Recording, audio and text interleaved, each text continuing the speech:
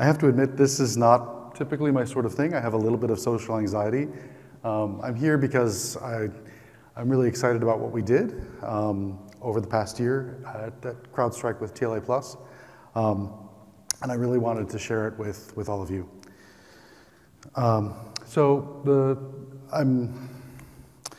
You might ask what this talk is about. I'm going to spend a little bit of time talking about CrowdStrike as a company, what CrowdStrike does, but really with a focus on where TLA+ might be useful. And that sort of leads into the second topic, where might TLA+ be used at CrowdStrike? There are many, many different scenarios where it could be useful. And then really the most important part of the talk, how have we used it, both over the past year and previously. And then lastly, I'm going to just talk a little bit about where things are now and what has been successful for us.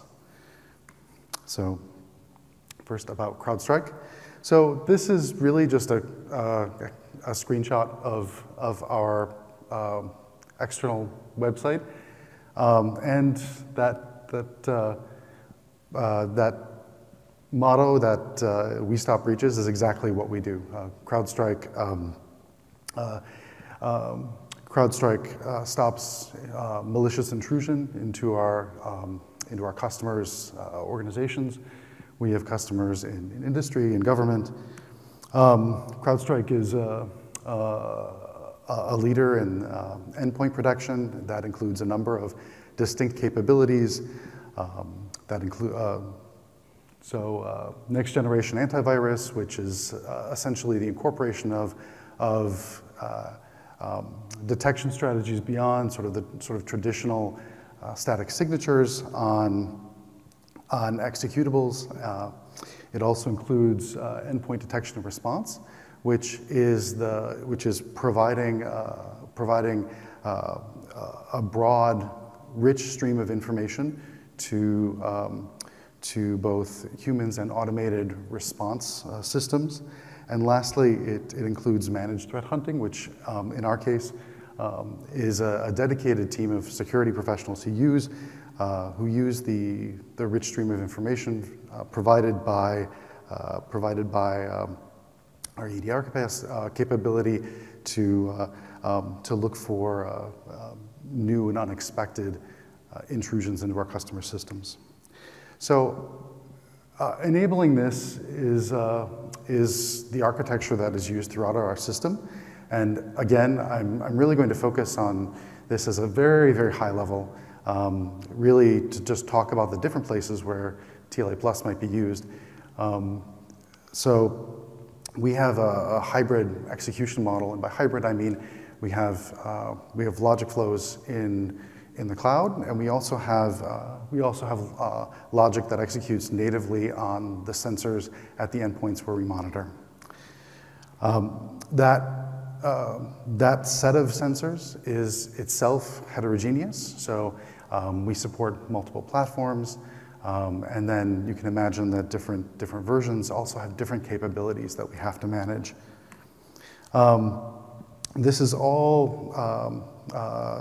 This is all integrated through an event-driven architecture where we have the events are immutable. And in the past slide depicted communication between a cloud and various sensors, but it's important to note that in our architecture that event model is universal. So we have not only is that event model used to communicate between large subsystems, but also within those subsystems themselves. So this is a stylized rendering of the architecture of inside one of our sensors, and you can see the event exchange that occurs. So there are across our system there are many opportunities for independent updates. So sensors may be updated, new sensors may come online, new components in our cloud may be deployed. Persistent data may be exchanged between the sensor and the cloud, And all of this is happening while managing multiple concurrent event flows. So there are multiple, there are certainly many opportunities to, there are many situations where concurrency is rampant in our system. Other examples that beyond what I've talked, beyond those that really fall out of the architectural design, the data model, how our data model changes and how those changes themselves propagate through the system. So as I mentioned, we have an immutable event model, but of course we are adding events all the time, both internally and to support our customers. And how that event model changes through time is another area where TLA Plus could be useful. We could, modeling upgrade and downgrade cycles, particularly those with persisted data, validating that the behavior that we expect is still occurring when we expect it. We have a number of components in both regimes that have inherent concurrency. And another case is verifying that our expectations around the execution context that occur in certain cases on certain cases within the event flows that occur on our endpoint sensors. Some of those interact very, very tightly with the native operating system, and ensuring that all the activity that occurs is safe is another way that where we could use TLA Plus. So at CS we have at CrowdStrike we have a number of strategies that are in common use for ensuring that what we build has a high degree of quality that includes things that you'd expect, like unit testing, functional testing, fuzzing in certain cases, property-based testing, static analysis. We also use, in addition to peer review, for certain projects we use pairing. In certain domains, we have domain-specific languages to ensure that only safe constructs are expressed. We use typing and data modeling.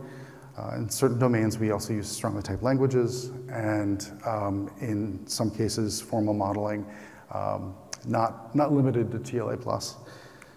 So many of these that I mentioned are really focused on assessing the quality within a finished implementation.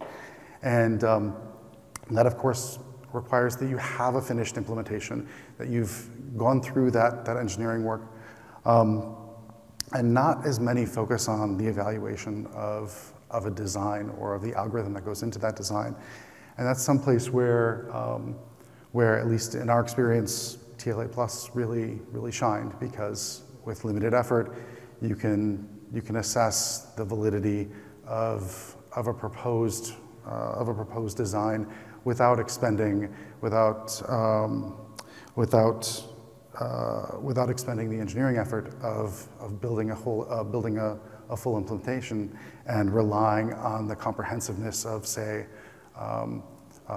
a unit test suite or a functional test suite. So prior to this year, we did have CrowdStrike did have some small experience with TLA Plus. There were two small projects. The first was a specification for a concurrent piece of logic on the sensor, and the second was a spec for the exchange of some shared context between one of our sensors and the cloud. This first project was used for process prevention on the sensor, and by process prevention I mean the ability of the sensor itself to prevent the execution of processes that are believed to be malicious. And one of the aspects of this that make it really complex is how the decision is determined. So there are many sources of information that go into making this decision. Prior behavior of associated executables on the sensor, human annotation, local and cloud-based machine learning models. And so if you can imagine that all of these sources of information are arriving at different times, where TLA Plus is incredibly useful is validating that regardless of the order of execution, or in some cases even the completeness of information, the overall system actually results in the right decision every time. So in the case of this project, there was a small week-long effort to focus on the portion of the system where the sensor and the cloud were in communication. And in that week's time, 3 potential problems were identified and then corrected. So the second use of TLA Plus before this year was in a detections classification project. So and this focused on modeling a part of the system early on in design before the bulk of the design work had happened, and even before any implementation had started. It focused on essentially updating the state of knowledge on the sensor from a number of different cloud systems. And that effort identified a potential race condition that we were then able to design around. And all in all, I think the real benefit of this effort was that it established that how useful TLA Plus was as a tool for validating design, and how appropriate the use of TLA Plus at that part of our development cycle could be. So even so, we had these smaller projects, but there's still some impediment to larger adoption of TLA Plus at CrowdStrike. We had, even with these small projects, we had a fairly small user base that had experience with TLA Plus,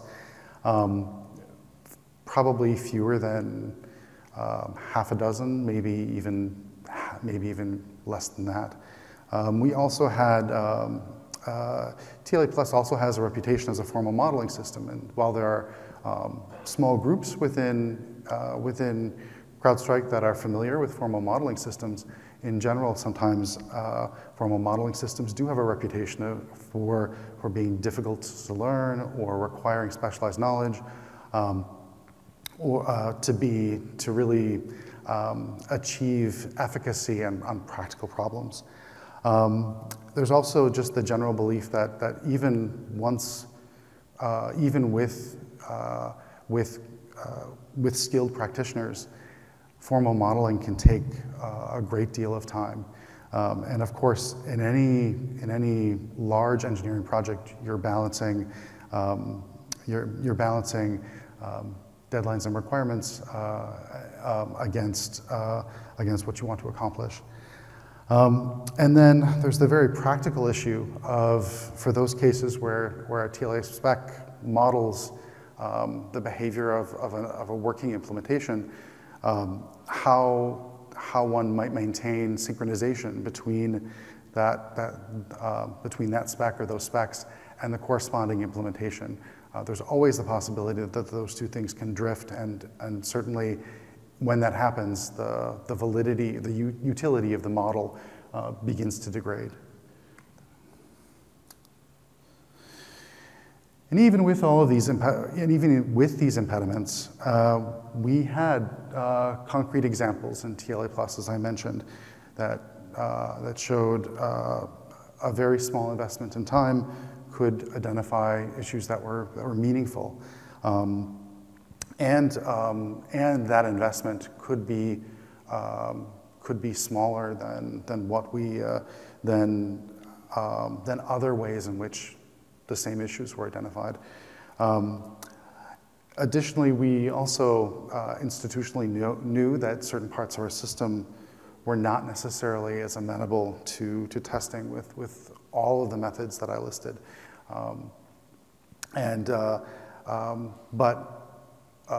Building a TLA specification of the model, of the system is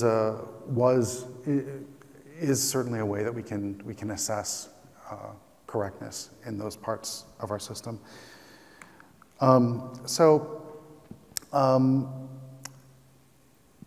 Even despite these impediments, early, or I should say late last year, there was the opportunity to refactor a fairly large subsystem, that subsystem across years had exhibited a handful of fairly difficult to reproduce race conditions. And hunting down those race conditions usually took weeks or more, reproducing them, fixing them, verifying that they were indeed resolved. The refactoring effort for this was such that we wanted to be sure that there was a strong desire to be certain that we weren't introducing new race conditions into the system as we refactor it. The complexity of the system wasn't going to go down,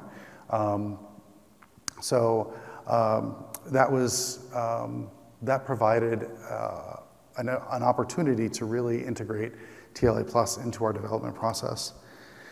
And so the initial steps in integrating TLA Plus involved engaging our upper management with talking about our past successes, even though we're really only relying on the two smaller projects.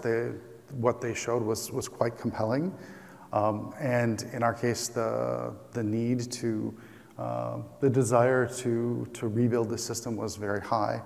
So another initial step that we took was, and I say we because I was part of this project team, to ensure success with TLA Plus, we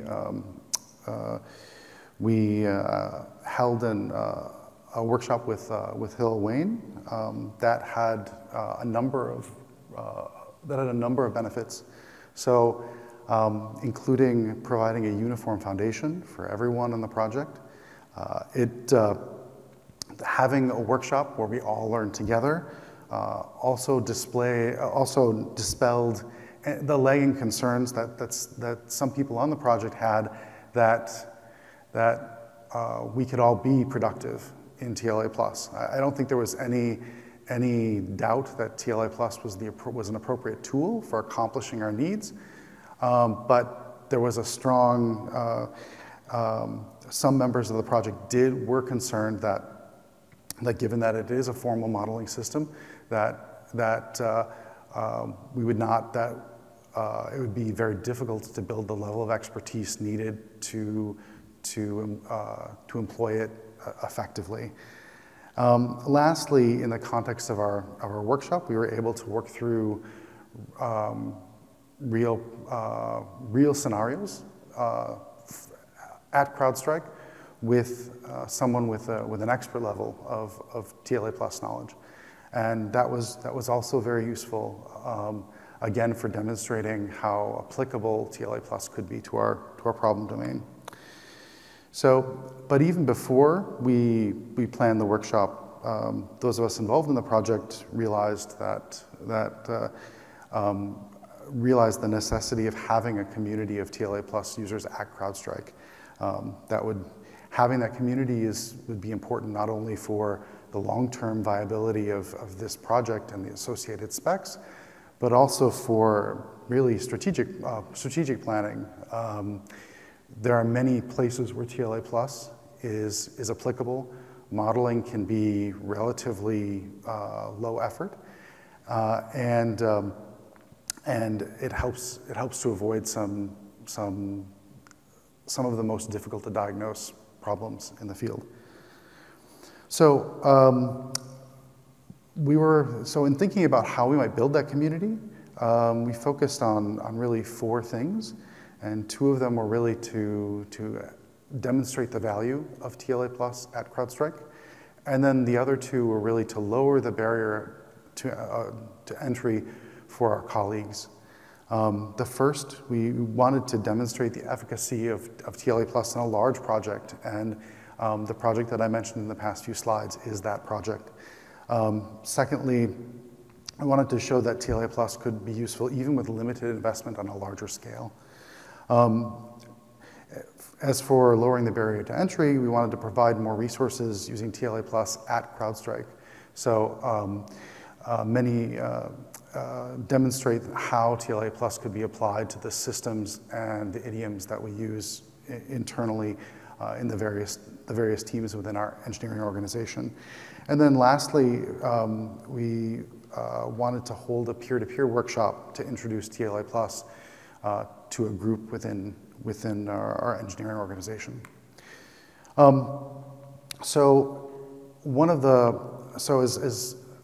As a way of providing more resources, we aimed to build a TLA Plus zoo. And by zoo, I mean a library of small, very simple and targeted TLA Plus examples in CrowdStrike idioms. And we even focused on building this zoo with an example during the workshop with Hill. Ultimately, that zoo effort resulted in a wiki page, a very nice wiki page with expandable descriptions, and a dedicated repository so that the examples are really treated like any other important IP. And then, even beyond that, we planned and held our internal workshop. To do this, we took advantage of something called Think Week, which is a CrowdStrike company initiative. During Think Week, Think Week is an opportunity for grassroots development, bottoms-up development, where anyone, even outside of engineering, can propose a project, recruit colleagues, and set aside any other responsibilities that they might have for a full week, and really just focus on that project. And so for the 4 of us that participated in Hill's workshop, our Think Week project was this internal workshop,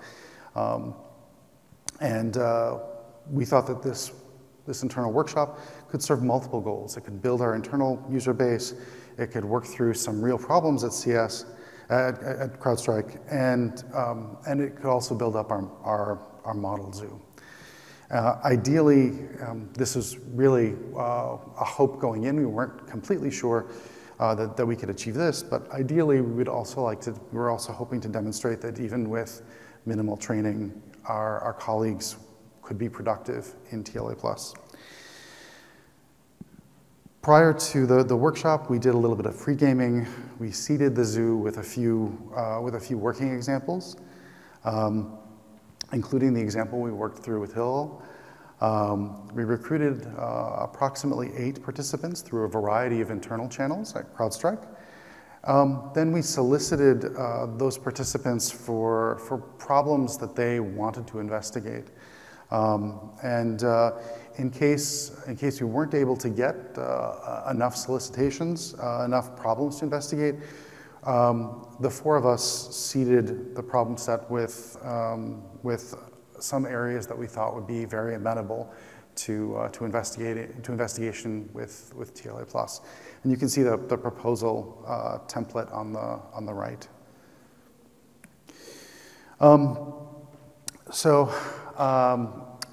When we held the workshop, we had 1 day of instruction with the 4 of us and hands-on practice. And I think it's really important to call out the fact that that we 4 are by no means TLA Plus experts either. And we were able to hold a fairly effective internal workshop. After that 1 day of instruction, we spent 3 to 4 days on small group effort on the problems that I mentioned, building building specs. And on the second day, we as a group voted on proposals. So the 12 of us as a group, we voted on proposals. We split into 3 groups, and each group took one of the proposals for modeling, and ultimately with the hope that group would be able to build a useful TLA spec. And then at the end of the week, we reconvened, and each group talked about their experiences to the larger group. So I'm going to talk a little bit about the 3 projects that were selected. The first was a Kafka topic wrapper that is used in some of our cloud systems. It's focused. The wrapper is a library in Golang. This library and its underlying client use Go routines for the concurrent reads and writes that are done. And over the course of our project, over the course of our 1-week introduction to TLA Plus and small workshop, 2 bugs in the library were identified, submitted, and fixed. The second project that we covered in our workshop was a heartbeat tracking system it's a small piece of infrastructure written in one of the internal domain-specific languages in use at CrowdStrike, and the implementation tracks the overall state of the system by integrating a few sources of information, and then emits a regular heartbeat event. And this project was chosen. I should mention that the first project was a submission from one of the participants, one of outside of the four of us that were planning the workshop. This topic was one that we had seeded into the problem set, and we included that because it's something small, it's concurrent, and it's in the DSL that I mentioned, where users often have to reason about concurrency. And lastly, this is another project that came from one of the workshop participants. Unlike the other 2, the target, what the spec was attempting to model was not an implementation, but it was the design of it was a prospective design for a content management system. And in that modeling effort, we focused on ensuring that expectations on data integrity and availability would be held. And in this case, the spec writing effort uncovered a couple of cases where that didn't hold, and so we were able to take those parts of the design back to the design team, and they were able to change the design to account for those race conditions. So overall, by the end, everyone enrolled in the workshop felt comfortable discussing and building the solutions, which for me and the other, I think for everyone in the effort, was a huge success. And more surprisingly, each one of the selected projects identified a problem of some kind with the identified system, either an assumption that wasn't clear, that wasn't really clear from an implementation, or a race condition, and this was actually very surprising to everyone involved because, again, this is bounded in a week. All of us have a fairly, I would say, a fairly low level of expertise with TLA Plus, and I think it's a fairly compelling example that minimal investment in time can produce useful and important results. So I think,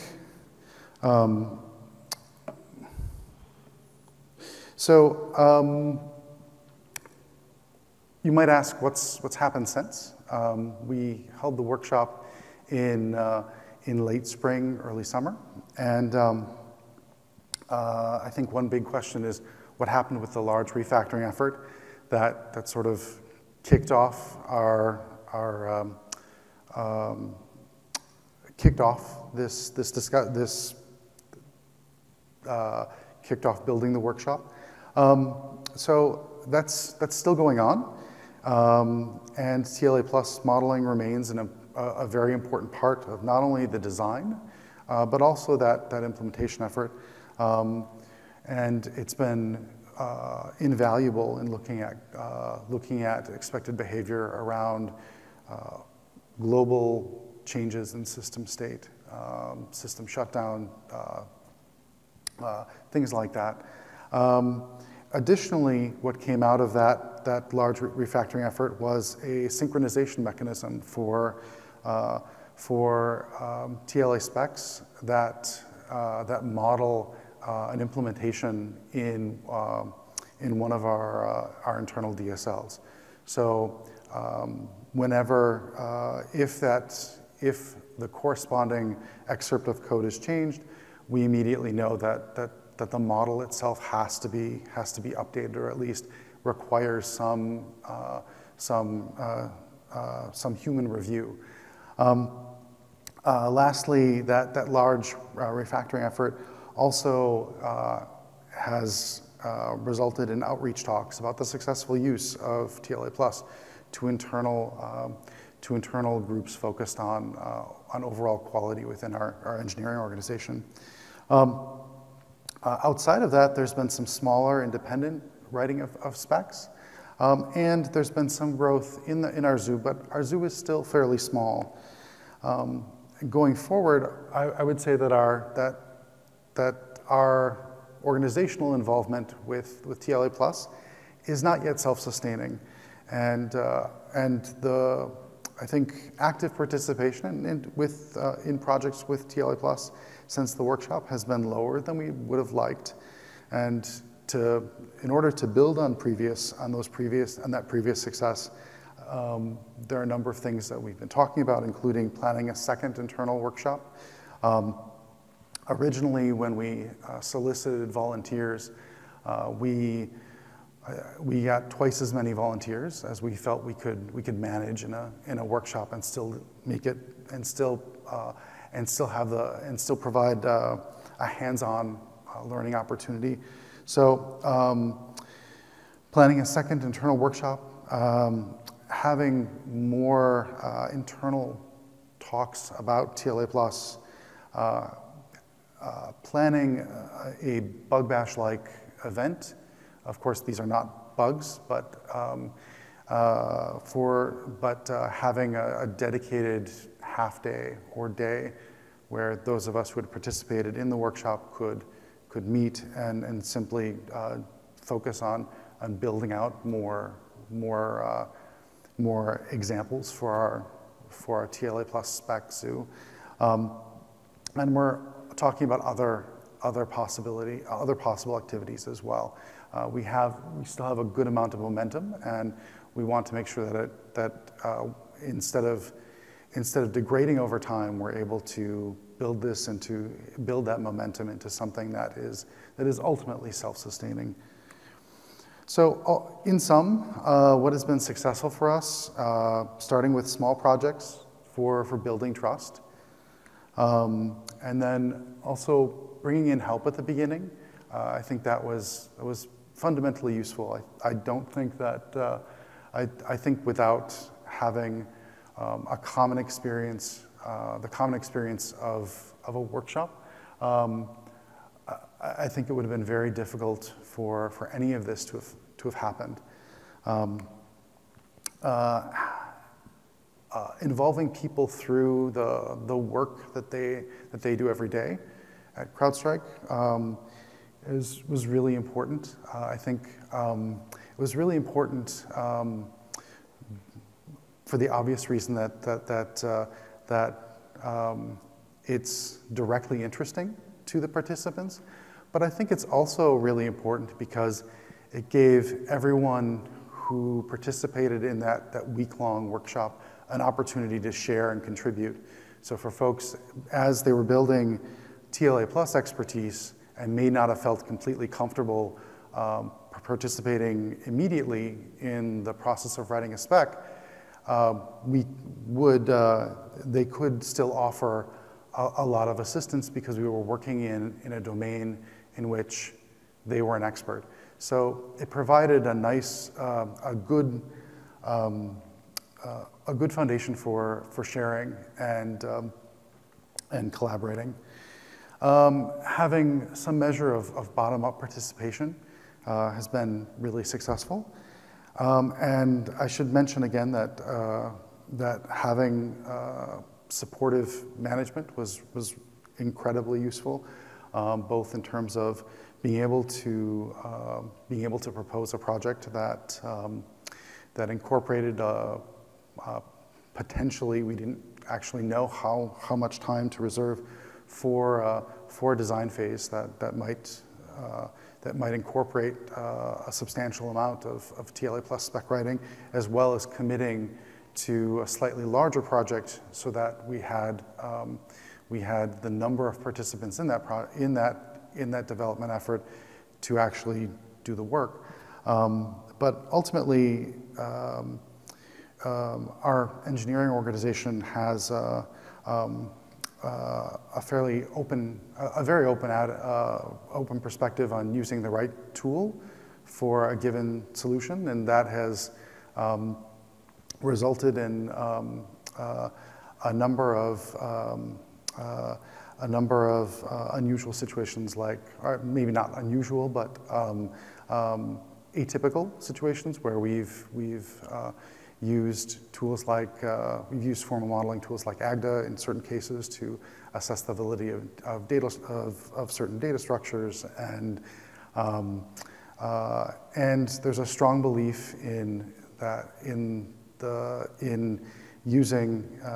picking a correct tool and making space for things that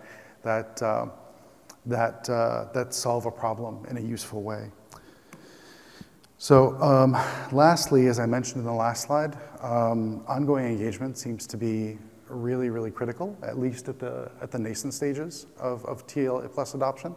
I think I'm hoping that that's something that we can do effectively, and so that our early successes will be will expand, and using TLA plus will be a common step in our development process throughout our engineering organization. So with that, I'm going to end. Thank you all. Thank you for your talk. One thing that I'm particularly interested in is the synchronization between the spec and the systems that depend on it for correctness. Can you share any either tools that you might have used to maintain the synchronization, or provide any tips for people who are interested in making their own? I can't. Unfortunately, I can't share the tools, and they probably won't be even as useful if we did, because the tools that we use for synchronization management are really specific to a DSL that we use internally. But what I can say is that we're able to isolate a portion of a file that contains code in that DSL as being relevant to a corresponding TLA plus spec.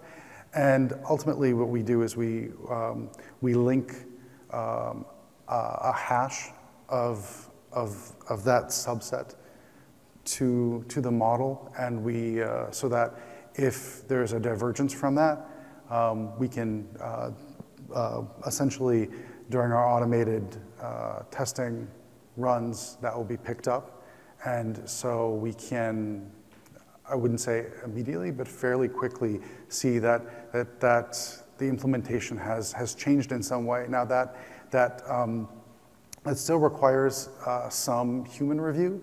It's not a perfect solution, but it certainly over time it prevents that. It will prevent that drift in that domain. We would have to do something similar in other areas where we're not using necessarily that domain-specific language.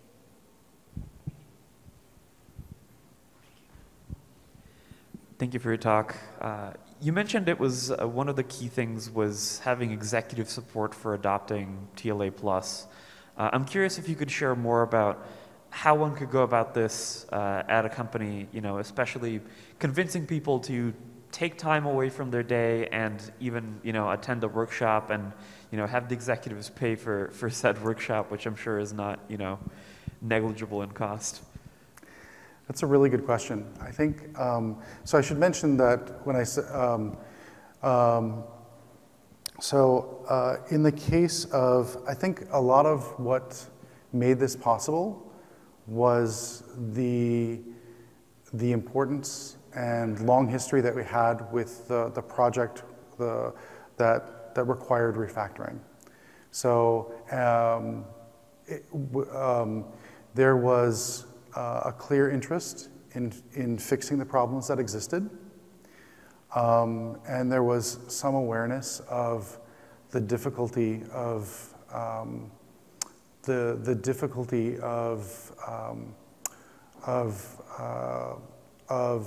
finding, reproducing, and correcting those problems when they occur. So, given that, there was certainly a willingness to incorporate a more rigorous approach in that design process. I don't know if we would have had the same experience with an arbitrary project. So I think that was I think in some sense that having the institutional desire to address that problem really was what I think provided a huge opportunity for us. So